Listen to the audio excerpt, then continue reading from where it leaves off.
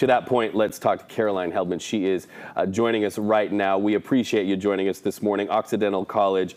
And you're really prolific on women's issues. And as a woman who has no doubt had to fight and scratch her way to earn her way to where you are this morning, first of all, from a very personal perspective, your thoughts on the legacy of Dianne Feinstein. Well, her legacy is that she inspired, a generation of women to study politics, to join politics. I think we look today at the Senate and the House and we say, okay, a quarter of the population there in membership are women. It's totally normal for us today to have women in politics, of course, still an underrepresentation since we're 51% of the population.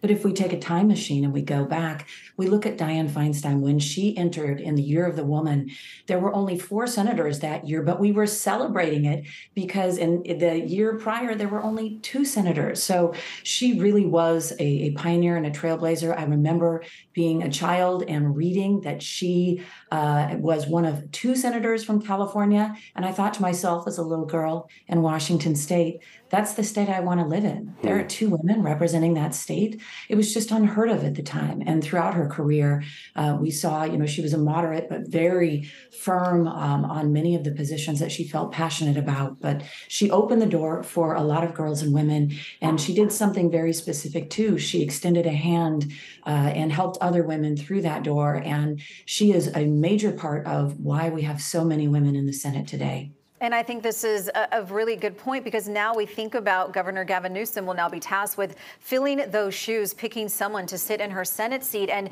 you want to make sure that representation of women in politics continues. Well, and he has pledged that he will appoint a Black woman to the Senate after losing the only Black woman, Kamala Harris, to the vice presidency, which is, a great position to be in, our first Black and Indian woman vice president. But I think Gavin Newsom has a moment here to make history with this opening in the Senate. But today, of course, really about remembering Dianne Feinstein. And that what sticks out to me is that incredible moment, right, where her face is on camera announcing the deaths of George Moscone and Harvey Milk at the hands of Dan White, who had just left his political position. It was that moment where she was really the conscience and the heart and the soul of the people of San Francisco, and really the people of the nation in the face of this horrific shooting. And we do remember what came out of that horrific shooting. And of course, she went toe-to-toe with members of the NRA, said that the NRA had kind of a chokehold on Congress. And always you look at that archival footage, when she goes to make a point, she folds her arms and leans in like this. And I'll never forget that moment when she leaned in when we were talking about assault weapons, going toe-to-toe with Senator Larry Craig out of Idaho and literally schooling him on the fact that her life had been touched by gun violence, that she had actually touched the body of one of her peers there at City Hall in the wake of gun violence, and that she shouldn't be schooled on this issue by somebody who hadn't been affected by it because she had been. And, leaders have said without her voice that day, we wouldn't have seen that assault weapons ban. Oh, absolutely. I can attest firsthand. I was working for a member on the House side, which is very different from the Senate side. If you've ever worked in Congress, there's a bit of competition, but we always held Feinstein in such high regard. And indeed, the assault weapons ban was her legacy. She got us talking about gun control long before mass shootings were an everyday event in the headlines. And it was very much inspired by what she witnessed that day. And she talked on numerous occasions about essentially being little girled by men who would say, you don't know about guns. And she would say, I know about gun violence.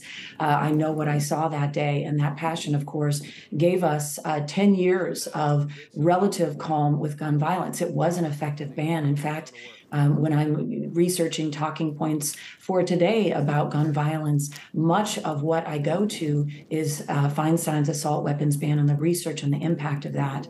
She really did leave us with some very good data about how to reduce gun violence. And it's unfortunate, she wasn't listened to so much in the past decade on that, but we know that her assault weapons ban laid the foundation for what is effective gun control legislation. Which is something we deal with so much and all too often in our communities every single day.